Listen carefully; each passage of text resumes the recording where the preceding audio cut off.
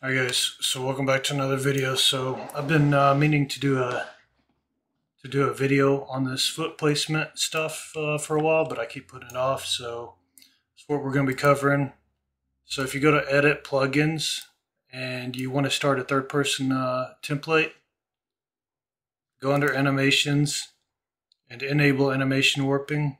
That has a foot placement node in it that we need. So under characters, mannequins, animations, and ABP Mani, this is where we'll be working out of. You can press this skeleton button up here at the top and I'll go over some things. So there's a problem with IK bones, and there's a real reason why I don't use them, and the reason why is because they're not actually scalable. So if you have a character that's taller than this character, say they're this tall and they have a wider stance, but this animation was made for this short character, then when you play this animation on the larger character, most of these bones will translate all right in a appropriate manner, but these IK bones down here will not. These IK bones will be around the same position they're in now, where this female character's feet are. And you can try to use the retargeting options right here to try to get them to scale up with it, but it's not going to work. These IK bones will still be in the wrong locations. They just don't retarget. That's basically it. They don't respect anatomy. And there is a solution for this.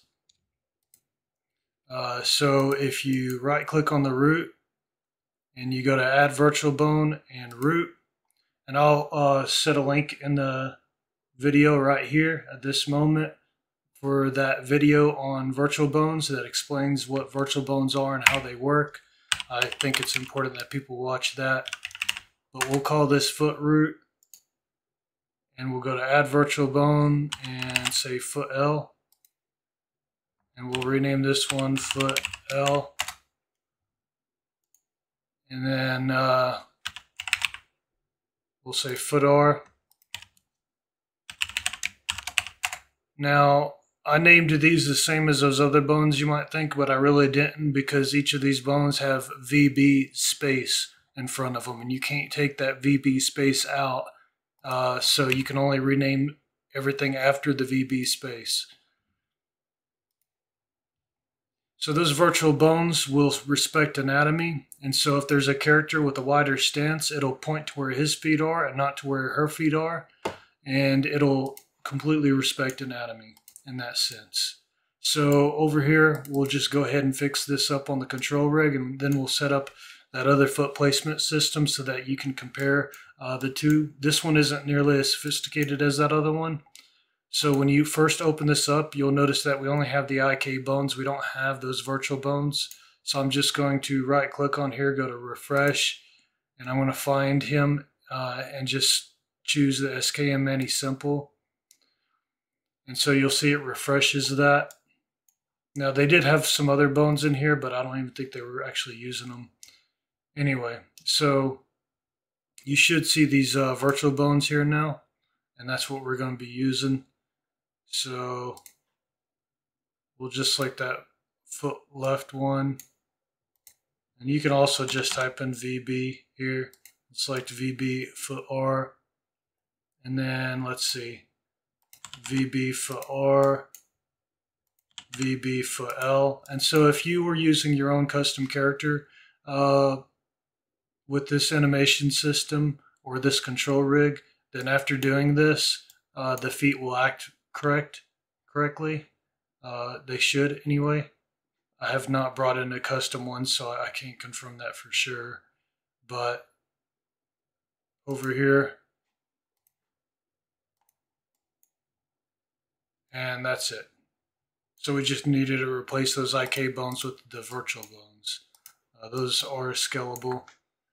Now there is a solution. There is a problem where the feet will drag, and I believe that's due to the use of animations where the virtual bones have not been constrained, and so they're not animated. And so when this is using those virtual bones and those virtual bones aren't animated, they're not moving, and so the feet will stay exactly where they are. So that should fix it. It should still work the same as it did before. So if you were using a custom character, it should be working now. So anyway, so you'll see that the feet weren't rotating whenever we were walking up the slopes. On this other method, it's a bit more sophisticated, but it's even easier to set up than a control rig. So I think you'll like this one. It's far more sophisticated. So the first one we need is foot placement, and then we need leg IK. So we need both of these for it to work properly. And then we're just going to plug this in here.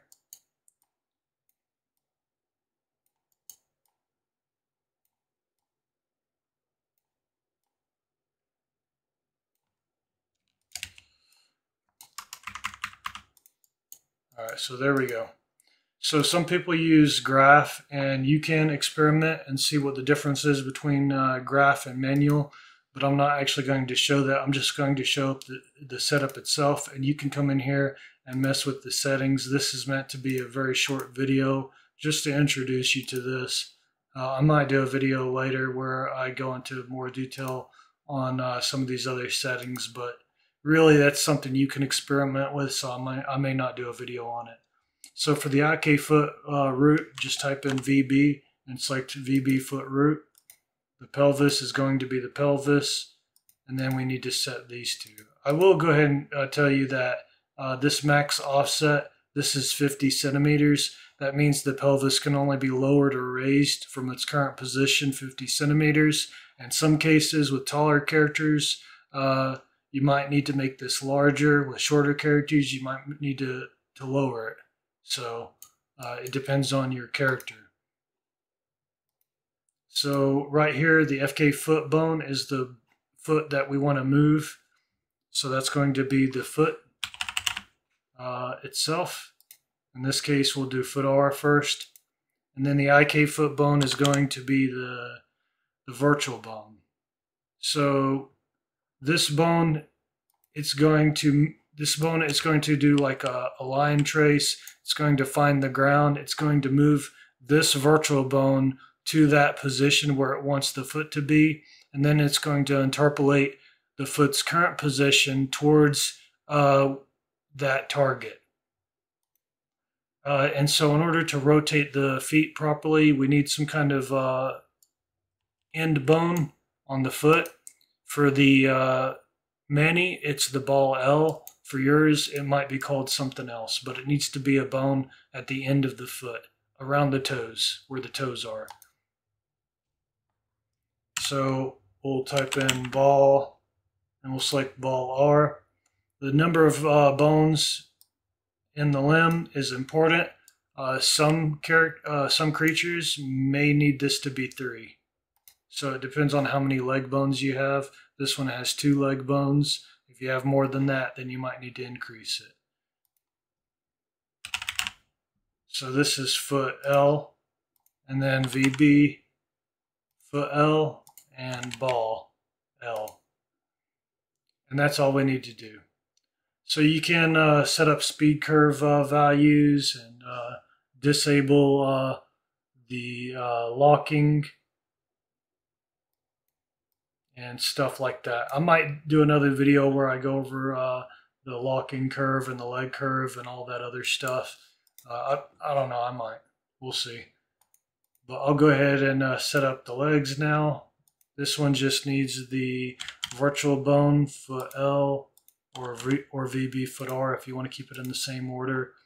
And then the foot R. And this allows you to maintain the orientation of the legs. So this makes sure that the legs stay pointing in the correct direction. So VB foot L, foot L. And you can set rotational limits on the legs as well. And so if we do this, that's pretty much it. That's all we have to do. And you'll see now, unlike the other one, this one actually will rotate the feet to keep them flat on the surface. You see, even in extreme situations, it'll still try to keep it flat on the surface. So there you go, guys. Now, you'll notice that it looks kind of funny right there. And that's because it's trying to, that's the actual plant settings. So this plant settings, it tries to determine when and when it shouldn't have that locked, but it's not perfect. So what we need to do is we need to come over here to the alpha input type and change it to bool, and we'll do that on both of them. And then we're going to bind this to is falling. So if they are falling, actually we don't want that to be is falling. We want it to be the opposite of is falling. So we'll just do a not here off of, oops.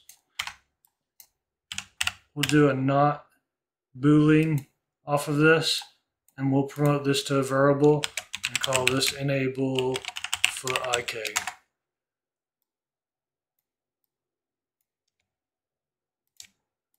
Because I don't think there's a way to tell it that you actually want the opposite of this. So we'll just change that over to the enable foot IK. And we need to set blend settings or it won't have a smooth blend. It'll just snap on or off. And so I'm going to give it a 1/5 of a second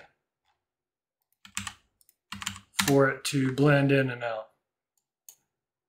And that should be fine. I'm not going to set this mode from linear, but you can set it to quadratic, curve values and stuff like that to ease in and out of the enabling and disabling. But for this, that's not really necessary. And so now you'll see it still works, and it's not snapping funny whenever we jump anymore. And that's because we're disabling it whenever we jump. And there you go, guys. That's basically the rundown of it. I like this one right here. It's far more sophisticated. It does a lot of the heavy lifting for you. And that's pretty much it. I'll see you in the next video.